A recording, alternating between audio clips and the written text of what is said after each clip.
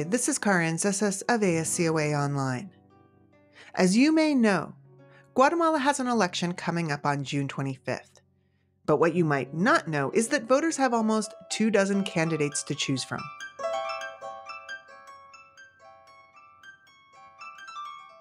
As the country faces corruption, malnutrition, insecurity, and the effects of climate change, voters are looking for someone who may be able to turn the tide. Some top contenders include Thelma Cabrera, an indigenous leader who, well, not her, she was disqualified. But there's Roberto Arzu, the son of a former president who, well, wait, actually, he's also been disqualified.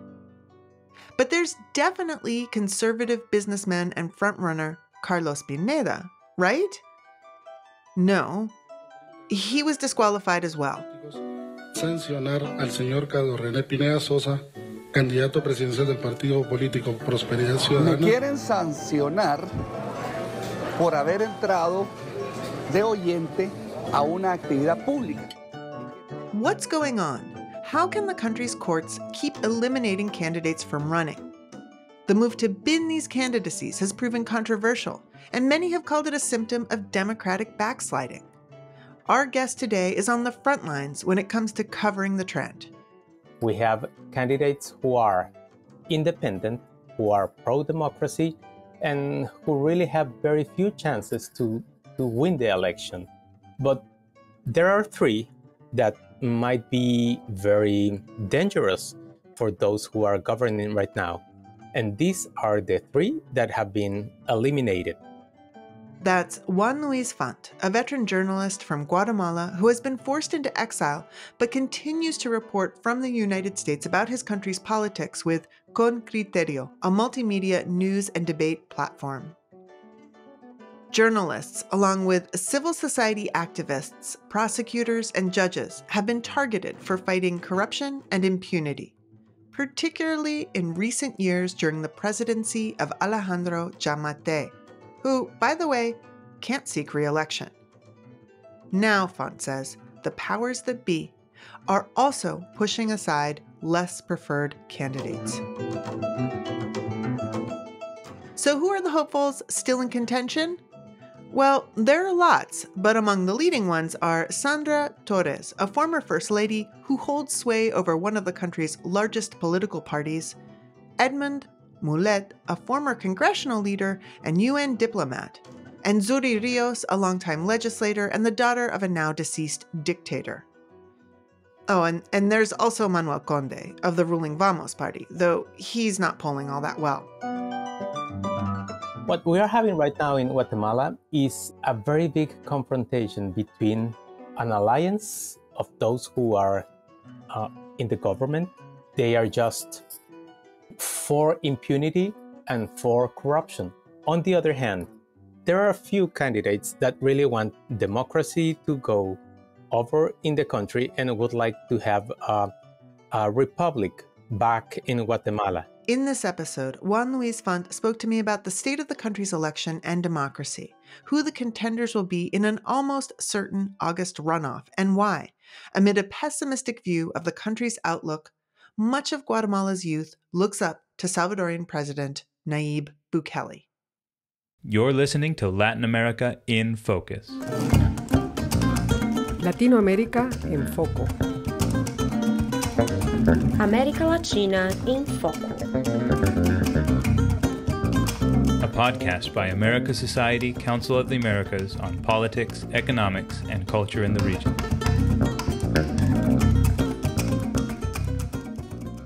Thank you so much, Juan Luis, for being with us today. It's a pleasure to have you. And I want to start out by saying this is a very complicated election to understand for those who haven't been paying close attention. Top candidates have been disqualified. There are close to 24 candidates who are competing. You recently opened a column on ConCriterio by saying, the current electoral process is the most vacuous and emptiest of substance that the country has experienced since the beginning of the shift to democracy. And it's also the most uncertain. Those two things go hand in hand. I'm wondering if you could tell our listeners a little bit more of the electoral context and why you framed it that way.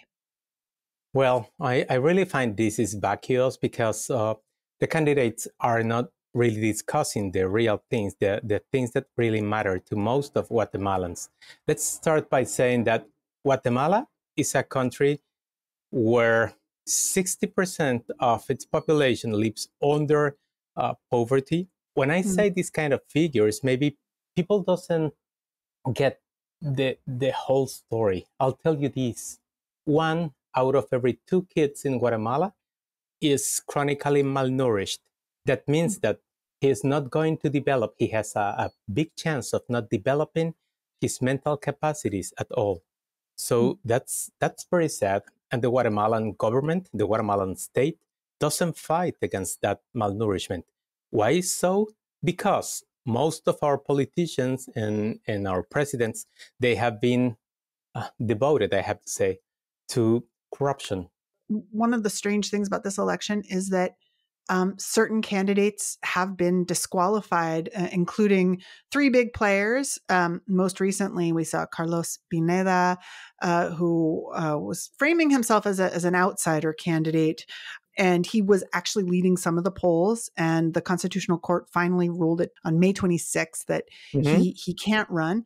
And then we had Thelma Cabrera, an indigenous leader who was eliminated earlier, as well as Roberto Arzu, the son of our former president. Can you talk a little bit about these disqualifications? Why have so many candidates been eliminated in this election? What we are having right now in Guatemala is a very big confrontation between an alliance of those who are in the government and some parties that have helped them keep power in the last 4 years. They are just for impunity and for corruption. They have the control over all of the institutions. I mean, the courts, the Attorney General's office, and they simply want to keep it for the next 4 years. On the other hand, there are a few candidates that really want democracy in the country and would like to have a republic back in Guatemala. We have candidates who are independent, who are pro-democracy, and who really have very few chances to win the election. But there are 3 that might be very dangerous for those who are governing right now. And these are the 3 that have been eliminated. At the beginning, Thelma Cabrera, who is at the front of Peasant and Indigenous Coalition. This is a very interested movement. They really want to finish with the Guatemalan system, with the political system. They wanna start over with a new constitution. They would like to have an organization in the country that is based on indigenous traditions. And on the other hand, there is Roberto Arzu. He is, I would say, a bourgeois. He's a person who comes from a very rich and politically famous family in Guatemala. His father was a very conservative president in the country, but he finds that he really has to fight against the system that we have now. And then there is this guy, and supposed to be outsider, Carlos Pineda, who suddenly made himself very popular through TikTok. Con Carlos Pineda haremos historia. And who became a real great challenge for the system. And they simply had to block him. Perdimos ante un sistema fallido, un sistema cobarde que no se animó. Just a month before the elections, and it really looks like they have been manipulating the system, the process throughout the whole campaign and throughout the whole elections. Yo rompí el esquema. Les toca a ustedes continuar. I want to talk about who actually is in the race too, but I think this is a good moment to stop and to, put some more context on this. Some of the things that you've talked about, it's been a very challenging time for Guatemala's democracy. We've seen recently the closure of a major publication, El Periódico, and the imprisonment of its publisher, José Rubén Zamora. And we've seen in recent years dozens of prosecutors who have been trying to battle corruption forced to even leave the country. And you yourself are covering Guatemala in exile. I'd love if you could share a little bit about your experience and how you're seeing this, because it happens at this time that there is a shift from a few years ago when Guatemala seemed like a regional trailblazer in terms of battling corruption, when it even forced the resignation and arrest of President Otto Pérez Molina. I'm curious, can you tell us how we went from that moment to this one where journalists like yourself are leaving the country? We're having the backlash of that fight against impunity and corruption that was led by a United Nations Commission. And right now, the people that is in power is very concerned about sending either out of the country or to jail to all those prosecutors, judges, magistrates, and journalists who supported and operated that fight against impunity and corruption. And what we are having right now is a retaliation from those who were taken to jail, to trial, throughout at least 3 years, where impunity was combated in Guatemala. And even though there are so many candidates on the ballot, there are a few candidates that are rising to the top of the polls. And I'm wondering if you can tell us a little bit about them and their background. We have Sandra Torres, we have Edmond Mulet, and then we have Zori Rios. Can you tell us a little bit more about these candidates and how you see this race shaping up? Well, I see that Sandra Torres is a traditional Guatemalan politician. She has been very clever to organize her political party, and she has been a strong candidate in the last 2 elections. Yo voy a reducir el Congreso, que haya menos diputados, pero que trabajen por el pueblo. However, she has a lot of opposition, and whenever she gets to the ballotage, to the second round of the elections, she gets to lose the battle. So she has a lot of power in the country because she gets a lot of parliamentary members elected every general election. And she has been, for instance, a good ally of actual President Mr. Yamatei. So she has also been persecuted because of corruption, but she has been granted many facilities. And right now she's simply one of those favorites to win the election. Zuri Rios is also a very traditional candidate, and she's also run for at least 3 times. She has faced legal challenges because the Guatemalan Constitution prohibits the family of those who have been on top of a coup d'etat to look for the presidency. Con gran potencial de crecimiento económico, pero los altos índices de criminalidad son un impedimento para lograrlo. Por ello, enfrentaré la inseguridad con carácter. ¿Cómo lo vamos a hacer? Even though she has been granted permission to be a candidate this time by the Guatemalan court. And she is, I would say, like the favorite of the big capital in Guatemala, of big money. On the other hand is Edmond Mulet, who has also been a very traditional politician, a center-right politician. However, since he has also been an undersecretary general of the United Nations, he is a diplomat who considers important the recognition and being positively viewed by international community, and he seems to be a little bit more in favor of respecting human rights and democratic principles in the country. I think those are the 3 main candidates, and one of them is two of them are going to the ballotage, and I guess most probably it is going to be Sandra Torres and Edmond Mulet. We also have an the official candidate, that is Manuel Conde, it would be a very big surprise if he ever gets to the ballotage. It's something that's interesting about Guatemala that, in spite of the fact that, as you mentioned, there have been certain familiar names in leadership, the incumbent party has never won consecutive elections. And since the return to democracy, there's never been a candidate that won in the first round. Looking at the polls, the candidate who gained the most, with Carlos Pineda dropping out, was Edmond Mulet. Sid Gallup released a poll that showed him gaining 7 points, and that actually appears to, as you suggested, push him to be in a good position to be in the runoff. Meanwhile, Zori Rios only gained 3 points from that. I'm curious what you think about these polls, how much stock we should put in them. Well, I think that polls are not 100% reliable, not in Guatemala, not everywhere. Mm-hmm. We could simply look at them as a reference. And I think that in this case, they are a very good reference in terms that Mr. Mulet is gaining more support from those former voters or potential voters of Mr. Pineda, because he seems to be the one that is, let's say, more independent from the incumbent, from the government right now.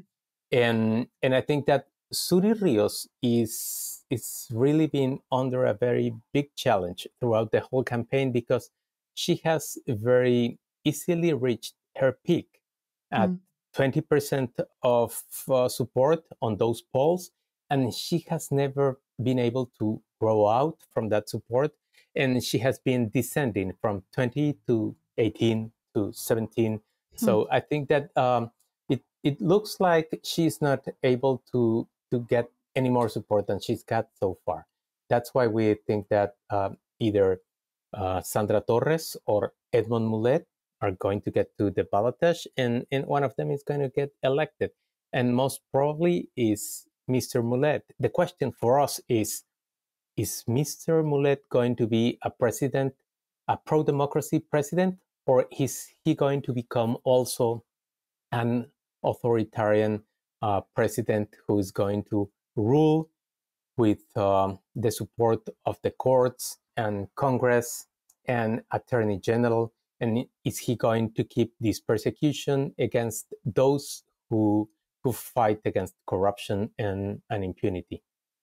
Is that for you one of the unknowns of this election? I would say that is the main unknown of the election. I really think the election is between democracy and a real Republican way of organizing the country, and on the other hand, against authoritarianism and a country that simply doesn't have any balances at all, and which concentrates all the power in the presidency and allows the politicians and the functionaries to use the public funds to their will, and not in the sense of working for the people. Listen, there are many things in Guatemala that really need to be well done. I'm not only talking about fighting against malnourishment, but we also have a very poor educational system in the country. We also have a very weak public health system in the country. We have at least 4 million Guatemalans out of 18 million inhabitants that have fled the country and have come over to the United States to look for a better way of living. Do you think that couldn't be changed if we had authorities who would really look for the well-being of most of the people, and not only just for the well-being of a few? Talking about that and about Guatemalans emigrating, leaving home, heading to the United States, what role do you see the United States playing in some of these challenges in Guatemala, both now and with an incoming government? So I think the United States plays a very ambiguous and ambivalent role. I mean, on one hand, they support democracy and they criticize the persecution of former attorneys, of journalists, or of former judges. On the other hand, they allow the government to do many things without criticizing or without imposing any sanctions, because they also want to have a good relation and they want the government to help them not to have that big migration. And then the country is in the middle of the way of Mexico and the rest of Central America. So most of migrants who come from South America and Central America go across Guatemala. Washington is not going to impose sanctions on democratic Guatemalan key players because they think that it could be very expensive in political terms. Mm-hmm. Speaking then a little bit about Guatemala's role in the region, you've talked a lot about some of the challenges in the country, and a Prensa Libre poll said that more than 80% of Guatemalans feel that in the past 3 years, things have gotten worse in the country. And at the same time, the top concern that they raised was security. And I thought this was interesting, given all of the harsh statistics and difficult statistics we see about covering just even basic costs and economic issues and job concerns, and some of the things that you've raised. Security is such an overwhelmingly huge issue. At the same time, we're seeing some of these candidates pledging some very strong security actions. And at the same time, talking in this regional context, we have next door Nayib Bukele, who has been suspending rights and doing mass arrests in a clampdown that is to some degree being seen positively in his country, right? He's extremely popular. I'm curious, how do you see proposals from the candidates around this issue, and how do you see Guatemala in that Central American context of some of those security challenges?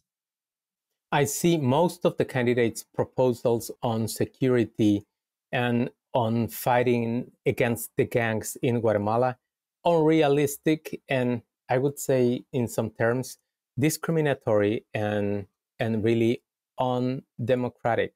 I'll tell you why. Because these gangs are integrated by a lot of youngsters who really don't have another chance in the country and in society, and who really feel that have been expelled out of any kind of prosperity and chance of well-being. Even if you catch them all and you put them in jail, what is going to prevent that many more kids and youngsters are not going to start looking for new ways of organization to commit crimes or look for any way to get money out of the people, extort them, and really act against their neighbors if they don't have a chance to get to school, if they don't have a chance to get proper education. I think that this is a more complex problem. Guatemala lacks social cohesion and social integration. And you have a lot of people, a lot of youngsters living out of any kind of well-being and possibilities. They simply lack education, they lack health, they lack opportunities. Something that is a challenge, not just in Guatemala, but I can see in this case, we have many candidates and politicians who have been in politics for many years or have been trying to become president for many years. And how do younger voters see this issue? How do younger voters see their country, and what are the chances for change there? Many young Guatemalans look at politics and the political situation in the country with a lot of apathy and lack of enthusiasm. I'll tell you what, 2 million young Guatemalans simply didn't enroll to become voters in this election.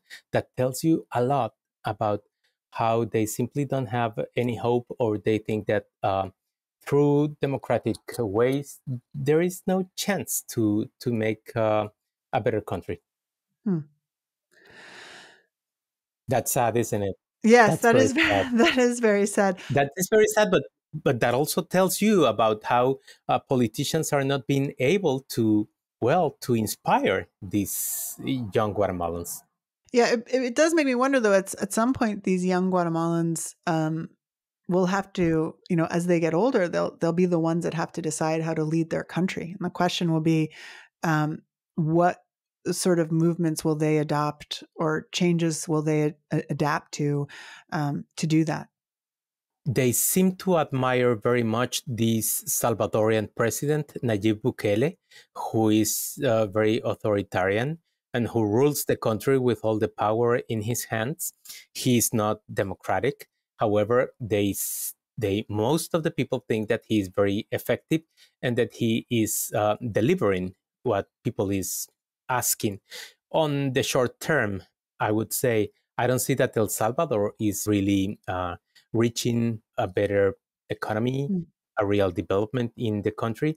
However, I'm afraid that a lot of people think that this way of behaving, I mean, autocracy, and on the other hand, lack of democracy, might be more effective than what we have had for the last, let's say, 30 years. I do have one final question. We've been talking a lot about the challenges in Guatemala, about the challenges in terms of this election. Is there something that gives you optimism about what might change, about something that could happen in the future? Is there an opportunity you see for things to improve? I wish I could say that I find many signs of hope myself, but there are just a few. Still very, very young and very weak organizations among young people, among new politicians in the countryside. And I would say the search of new leaders that might be able to grow out their organizations and convey their message to most of our society.